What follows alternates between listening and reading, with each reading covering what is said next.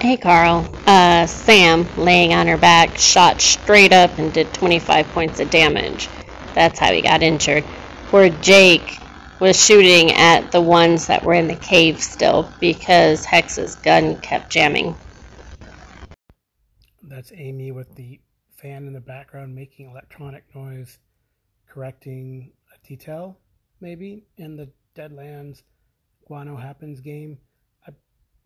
The way I recall it, the creature was already injured, and I can't remember if Jake or Sam injured it, but I had to soak some, and I know when Sam was on her back, shooting up in the air in desperation and hitting the creature and then exploding on the damage for 25 points, that was enough to finish it because I had no more bennies. I need to call in and get bennies, don't I? Carl, just caught your latest episode. Great recap of our Dungeon Crawl Classics. Thanks again for running it. I really enjoyed playing the cleric, the priest, as you mentioned. I'm looking forward to the next session. So it was great to hang out with you guys and play. Hopefully our missing player will be able to join us next time. Anyway, have a good week. I'll talk to you later. Hey, BJ, thanks for playing and thanks for calling in. Yeah, it did start out slow, but it ended up pretty interesting. We'll see how that mystery unfolds of the enameled portal with 3 different locations, and what more can your priest of Amantor discover. So far, we know one goes to a ring stone structure in the forest, another one goes to an oasis in the desert, and one seems to be underground. So we'll see how these things go, which portal you all take, whether or not the 4th player joins us, and what will befall the players when we continue our Formal Halt DCC Fantasy campaign. As an aside, it was really cool is that I asked for some clarification or some information on something from the author of the products that we're using, and he sent me some unpublished material to clarify, which is really neat. So that's Gabor Lux, who runs the first D20 Hungarian Society, and EMDT, I think is what it's called. So a pretty neat little group of zines, and I like the funkiness and the flavor. And, I might add, right, so Fomalhaut system is a trinary star system. So if you were to look into the sky of this place, it's a very interesting system. There's some sort of accretion disk between the primary and it's maybe about several AU units out, and which lights up pretty interestingly, as if Fomalhaut were this kind of eye, and when you look at it. And then there's a smaller secondary, several AU units out, and then even further out is a red dwarf. So there's kind of like 3 suns, I guess, in this world or system, if we're thinking about it. And probably when cataclysms occur, when they both sort of line up, or 2 of them line up, and even bigger cataclysms might occur when all 3 line up, whenever that happens. Although I believe that when I was looking at it, I think it's like the orbit of the 3rd has only happened maybe once in the lifetime of the main Fomalhaut star. So what's interesting too is that there's probably a lot of dust in the air. There's probably some things that hit the ground often from the sky, meteorites. What's it called? It seems like, according to the astronomy, at least one of the sort of planetary bodies that they had discovered or viewed disappeared. So they suspect that it kind of blew up or got hit by something. So maybe there is, in fact, the broken moon is not quite a broken moon, but it's sort of the remnant of a planet Who knows? Very interesting astronomical features for this world. So I guess I'll have to figure that out and play it up. Anyway, I'll talk to you later. And yeah, thanks again for playing. Okay, I wanted to clarify some of the astronomical data that I gave. So Fomalhaut is surrounded by several debris disks. There's an inner disk at 0.1 AU from the star, a disk of larger particles, 0.4 to 1 AU of the star. So that would be just in the hot zone of this star. It's a little bigger blue star, Vegan-like, and then our sun.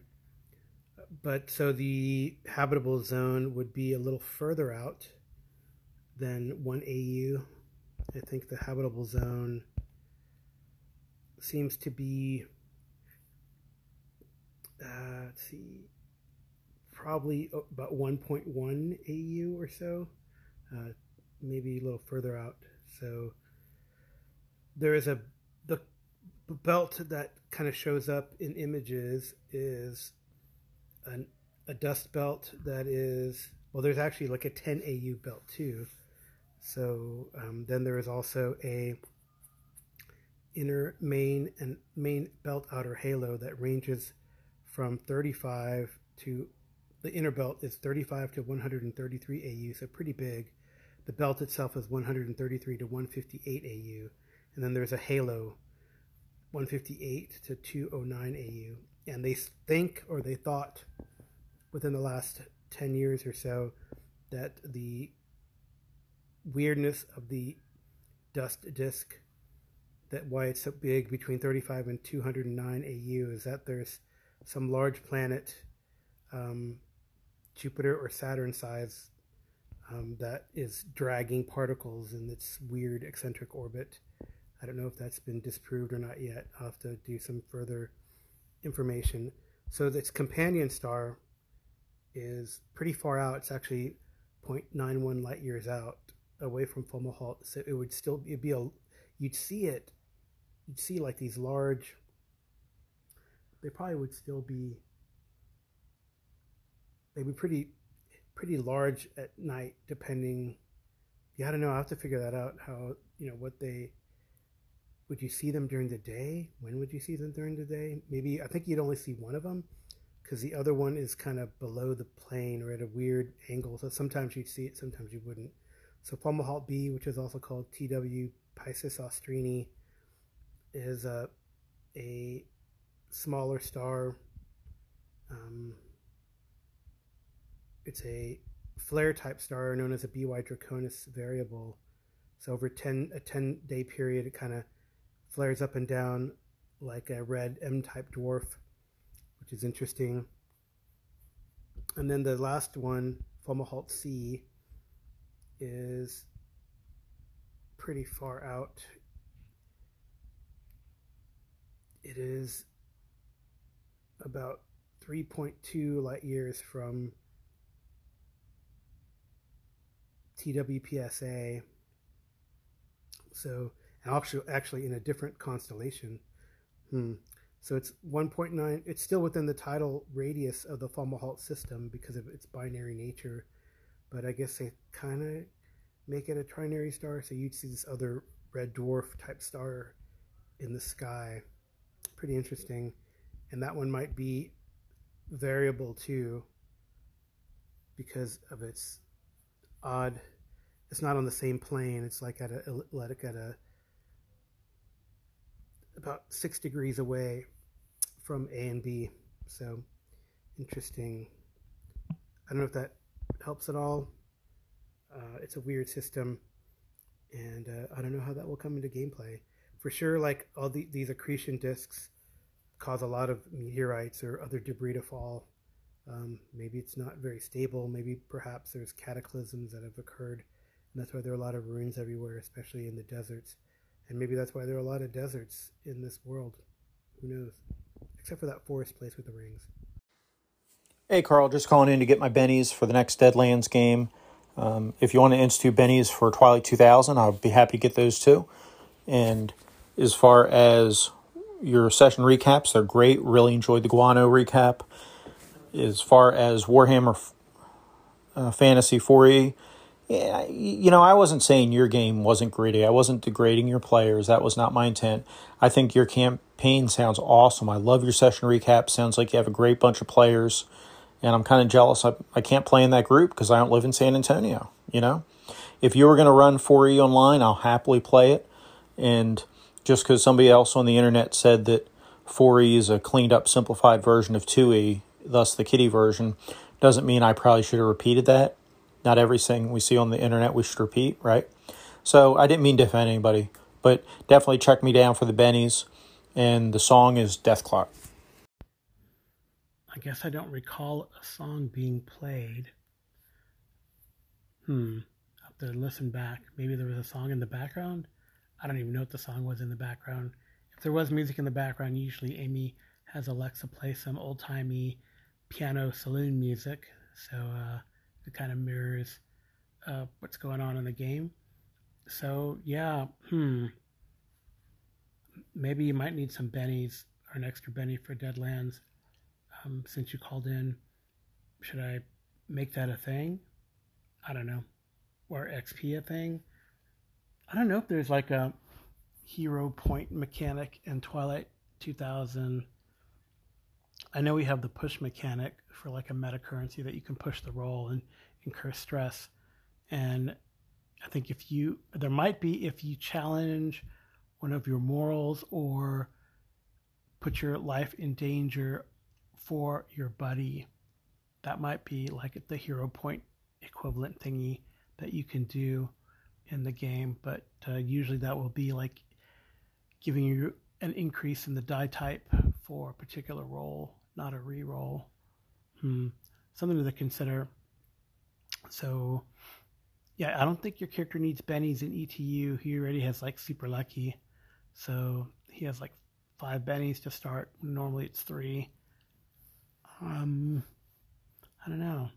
It's pretty cool to play Warhammer Fantasy 4th edition, and I'd like to get you into a game. I know there's some interest on the Discord, so we'll have to try to schedule it and figure it out. Maybe if something else peters out, or I could start thinking of one and making a Roll20 or some other VTT for it and having it ready as a backup. I do have like several backup games, but I need to be more prepared to run them if some game falls through. I mean, I know I could easily pick up like America if you wanted to pick up Broken Lands, because that's kind of easy. We just have to figure out where we left off, right? Man, another game I have on the virtual that is a really cool map is Other Dust. I don't know, and I could just restart it, from the beginning, the opening adventure, and run through Other Dust at least. So yeah, there's quite a few Roll20s that I have already set up. But hey, at least we're tackling the list. I can scratch one thing off the list, the DCC Fantasy. However long it plays as a mini campaign or not, it's fun to do in this Fomalhaut setting. So there you go. One off the list of like 21, but I think something is going to get added. I just haven't had a chance to go up there. There was a notification or request for like a Space Marine game, Warhammer 40k, maybe Wrath and Glory, the new version. So we'll see. All right, take care, Jason. Talk to you soon. Sup, Carl? It's Arlen. Really enjoying all of the recaps on the podcast. Glad you enjoyed the Ash Valyria game. We might need to tinker with the XP a little bit because right now everybody's going up basically every session, and it should probably slow down a little bit at some point. But of course, it'll slow down naturally on some level as we get higher level and the XP requirements are higher. But anyway, yeah, it's really good stuff on the GMologist Presents. Great to hear Amy and your other players on the show calling in about Deadlands. Yeah, just really enjoying the stuff you're putting out. So thanks, man. And I'll talk to you soon. Yeah, it's a curious thing about the XP. I mean, I think it's fine in the early initially, and we'll see if it kind of evens out. I mean, my character has gotten enough XP to actually be one more level higher than the current level, because thieves are pretty easy to advance. So I think probably the next time we play, he'll go up and then he'll not go up for some time. So it'll probably balance out. I think the next adventure, unless we get a lot of treasure and a lot of magic and kill a lot of things, it won't. But we'll see. You never know what happens. But yeah, I don't know. It's that because of all the treasure, maybe. I'm not sure. Or you're not dividing it. I mean, I know when I was running my Hyperborea game, what I didn't do, I think I did not divide treasure. No, I didn't divide monsters, but I divided treasure. And that seemed to be okay and give everyone a satisfaction of advancement, like once every other or every third session. It's a curious balancing act. There's some people who like modern games where you advance. There's some people who don't care. There's some people who like the slow advancement because they enjoy the story and what's going on. Excuse me. I think most people want some sort of advancement.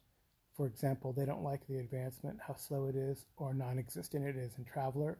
I've had reports of that. I don't want to play Traveler because I never advance.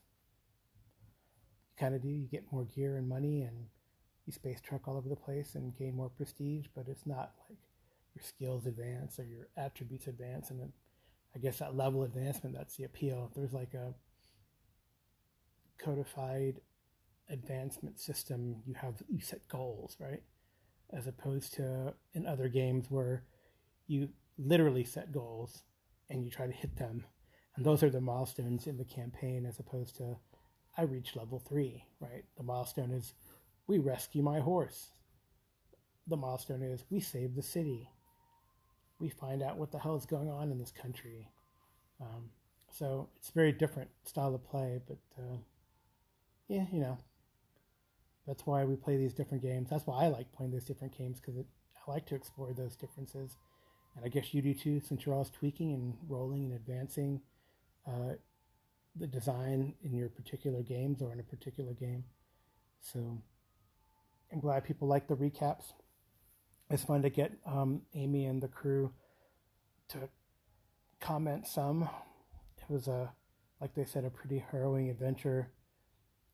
They felt I was trying to kill them, but it was just the way things worked, And sometimes that happens too.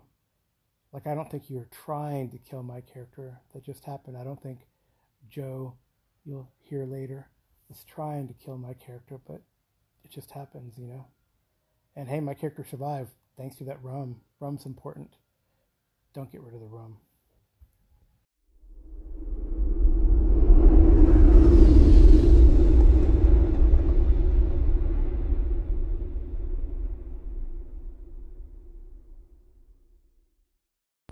Yesterday, I had the privilege to join in with some folks to playtest part of Joe Salvatore of Raven God Games' Reaver game system.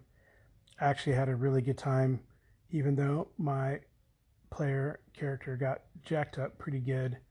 I really enjoyed the mechanic. It's a combination of a D20 system for combat, a dice chain for attribute checks, and what I really like is this resolve mechanic where you can spend some resolve, and that's your luck and fortitude and fate in a way, and do some cool things, and it's a really neat interplay with this resolve mechanic because if you spend resolve, then the GM gets resolve as well. So I like that kind of cool back and forth.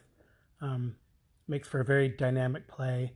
And there were 3 players. One was a fighter, one was a roguish type, and myself, I played a shaman named Askold, who's a Hibernian shaman, so Germanic tribe shaman, who's part of sort of a client of the main polity in the area, or the tribe is at least. They're not antagonistic. So we all started in a tavern. there's a lot of tension in town between rival factions, and people start arguing in this tavern cafe, and it comes to blows. It becomes a big brawl. I put some patrons to sleep with my shaman powers to try to diffuse it, but it goes on, and some of the characters actually draw blood, get injured as daggers are drawn at some point. There definitely seems to be more subterfuge going on. One of the people that Brutus is allied with, some rogues are trying to sneak up and stab this person, but my character, probably not smartly, intervenes, shoulders him into the wall, gets the attention of the person they're trying to like sneak up on and murder, but then the next round I get stabbed in the belly and go down. So Joe rolled a crit. So I did survive, however. There's a way that if you spend resolve, and the rogue character type can give you resolve, so I only had 6 resolve out of the 10 I started with, and I had to borrow some resolve from the rogue, but I survived, and we dragged ourselves out of there. If you do that, however, you lose some resolve as part of your reduction in fate. You're sort of testing those powers. So I lost a total of 3 resolve. So now I only have a 7 max out of 10 that I started with. But we essentially we heard that things got worse as people tried to stab our ally. Others successfully took out our rival, and a huge riot ensued. So the other character, Brutus, the rogue character, he found out some information and came back and said, "We got to get out of here. There's an army outside, blah, blah, blah. It's a big coup that's going on." So we escaped town, and that's kind of where we stopped. So it was pretty fun, good session. I think we're going to continue to help Joe play test his system. What I liked is we had a big discussion on some of the mechanics at the end and what worked and what didn't, which is really fun to me to get into that. So I'll put the information for Joe Salvatore and Raven God Games in the show notes. He's done some other design. You probably are familiar with him if you've played Eldritch Tales. It's an old school type Call of Cthulhu Mythos game. So anyway, that is Reavers, Spears in the Mist. Oh, I have a correction to the recap. Apparently we did not leave town, but that was a sort of flashback at the beginning of the game where we look back on the burning town. But apparently we haven't left, and we might do some sort of heist in town while the chaos is around.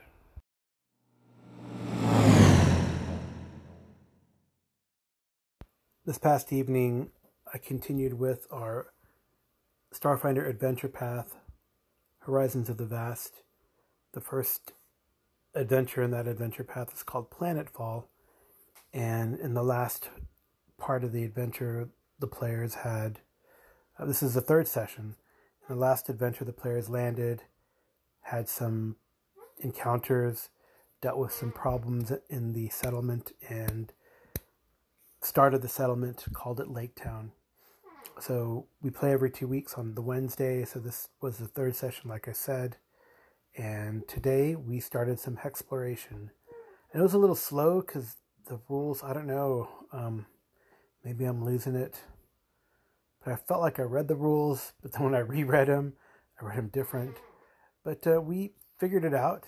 We figured out how to do both the travel to, the recon through, and clearing a hex. There's a procedure for that, so that then later on during the settlement phase, the charter phase it's called, we can maybe add a hex to exploit for resources or do other projects. So the players, I gave them the option to get a vehicle, but they decided not to, and they decided to go on foot. So they went into a forest hex that was northeast of the settlement hex, And all these hexes are in the adventure. It definitely is like a hex exploration and a hex crawl, which is kind of cool. And that's the idea. So they explored this one hex. They had a couple encounters. The first encounter, which was a swarm of small predators that they dealt with. And then they continued on in the hex because there's a certain cost to the amount of travel, and you have an action economy in the hex based on your movement through. And if you want to be thorough and recon it for settlement purposes or charter use purposes, you have to do the recon, which costs double effectively. So they did and the recon also can help you be more thorough, so you could clear it out faster, or you can be more careful, and you don't have as many encounters. That's the idea. And then there's a table in the module where you roll for whether an encounter happens or not, and it can go up or down by +2 or -2, depending if you recon or not. And whether you have an encounter, the DC that you roll on the D20 depends on the terrain. So there's really no like survival or other things that the players do. They just spend the actions to do X, Y, or Z, which is unlike, I feel it's unlike Kingmaker. Maybe they wanted to make it easier, or because of the technology, or this place has been designated and not, I don't know. You don't have to do like survival through an uncharted territory like I've done in other, even Starfinder adventures. The second book of the adventure path, I believe they were in this jungle on one of the planets in the Pack World system, and they had to do like this survival thing every day. But not this time. There are other things you can do. If they get more actions, then they can, look for food or make a camp. But they just wanted to explore and recon this time around. So they did that in this forest hex. They ran into another encounter, and what I decided to do, actually, I don't know. I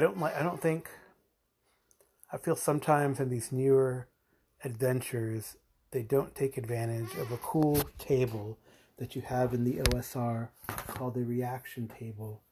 And it seems like in all these newfangled adventures, everything is hostile and everything attacks. And I know that shouldn't always be the case, and that there's one character who's a diplomat, and he hasn't been able to do any diplomacy because everything's hostile. So I decided I was going to use the reaction table that we see in many old type games. So 2d6 result, right? So if it's Snake Eyes, it's immediate attack. If it's 3, it's hostile. 4 to 5 unfriendly, neutral. 6 to 8 friendly, 9 to 10 agreeable, 11, 12 or more is affable. So the second encounter, I rolled that the creature was just neutral, kind of disinterested or uncertain about what to do. So the players did not attack it. It was some sort of, instead of an owl bear, it was an owl lynx. So they called it a lynxicute, which was interesting. So there's a mechanic where you can use survival to have an animal handling type of thing, and it was a juvenile lynxicute, so I let it happen, and the player rolled, and now they have a lynxicute that they can train, which I think is kind of neat. It's different. He's like, I think the player, it's funny, he's definitely optimizes his characters and is known for that, but he also likes to collect pets, I've noticed, in his games. It's kind of funny. Anyway, so they have this pet. They continue exploring the hex. There's no other encounters. A couple of them got a little bit injured. One during the swarm, he tossed a grenade, and it landed. It didn't go as far as he wanted, so even though it disrupted the swarm, it also hurt him, which was also a little funny. So I guess it ended up kind of a cool session, with a few hilarious moments. And then the final part of the session, they went to another hex, and they found a meteorite crater, but some local flora that they had encountered before, these jolt vines, were there, and they had to deal with 3 of them, which was a tough extended combat. Some players got down to hit points, but they survived. This time it was 5 of them on 3 instead of 3 of them on one big one. So I think it worked out pretty well. And they explored that hex. They were able to, the meteorite was given a bulk of 12. Maybe it's supposed to be 120. I don't know. But it was full of, they analyzed it and it was full of like rich minerals and rare earth elements. So, yeah, the Vesk Duke, is it? Yeah, the Vesk Dutch, I mean, not Duke. Duke is a dog. So Dutch picked it up and carried it. So they finished exploring that hex. They got back to the settlement, and we left it where there was an explosion in the settlement. They can see the smoke. One of the security, one of the Naur security, so it's like a Minotaur type creature. Actually, one character said, "Oh, it's a Tauren," which is, World of Warcraft reference. So the security guards, one of the security guards ran up to him and said, "Oh, I'm so glad you're here. There was an explosion at this guy's laboratory." So they're running you to go check that out. So all in all, it was a good session, pretty productive. I think it'll go faster once we get the exploration and understand the rules. I can't wait to do a charter. It's only been like 2 weeks. The first settlement, the settlement from a week that they started, and then they decided to go to help the settlers set things up, and then go out into the wilderness and explore like they're supposed to. So now they've come back with a meteorite. They get some credit for that, and now they got to deal with some settlement problems. But that's kind of the way the module is written. It's interesting in that you can go out and explore, or you come back and there's a settlement event or two that may or may not happen. And then sometimes, depending on the hex you explore, you trigger an event when you come back to town, which is interesting. So there you go. That is Starfinder, Horizons of the Vast, Planetfall. Session recap for session number 3 of it.